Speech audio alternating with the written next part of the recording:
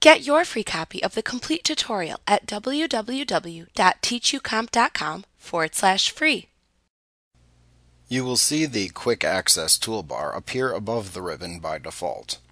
While this toolbar is not shown in the main Outlook window in Outlook 2007, this toolbar is available for use in almost all item windows in Outlook 2007. You can easily add buttons to this toolbar for the functions that you use the most. One way to add a button to the Quick Access toolbar is to right-click on any command button or function within the ribbon which you want to add, and then choose the Add to Quick Access Toolbar command from the pop-up menu that appears. The function will then be added to the Quick Access toolbar. You can easily remove a button that you have added to the Quick Access toolbar by simply right-clicking on the button that you wish to remove, and then choosing the Remove from Quick Access Toolbar command from the pop-up menu that appears. Also note that you can more thoroughly customize the Quick Access toolbar by clicking the Customize Quick Access Toolbar button and then choosing the More Commands command within the drop-down menu.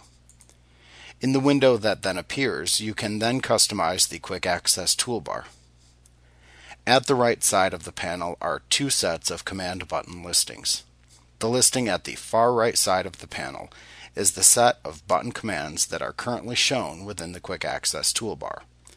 The order in which the commands appear in this list from top to bottom is the order in which they will display from left to right within the Quick Access toolbar.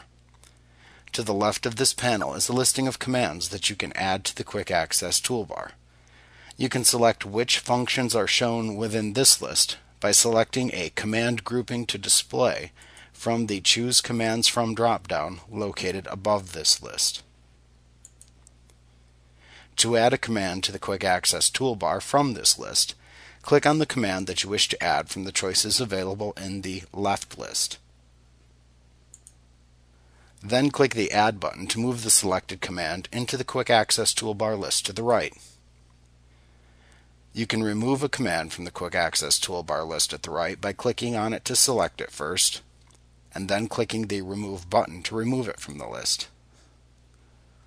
Also, you can change the order in which the buttons appear within the Quick Access toolbar by selecting a command within the list, and then clicking either the up or down arrow buttons to the right of this list.